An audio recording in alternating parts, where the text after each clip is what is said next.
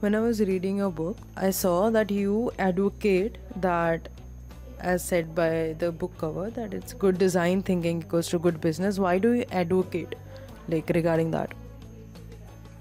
Yeah, there's a nice way of saying that I am taking initiative to spread this message, and I stand by this message that you as an organization using good design thinking or design thinking per se definitely going to help you to innovate your product and service.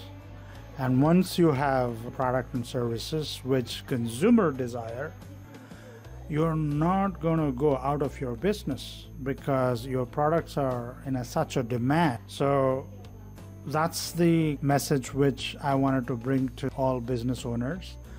And I am being an advocate. I impart a knowledge about design thinking, and I talk about how it is going to enable businesses and business owners to achieve their business goals. So I hope I'm able to answer the question.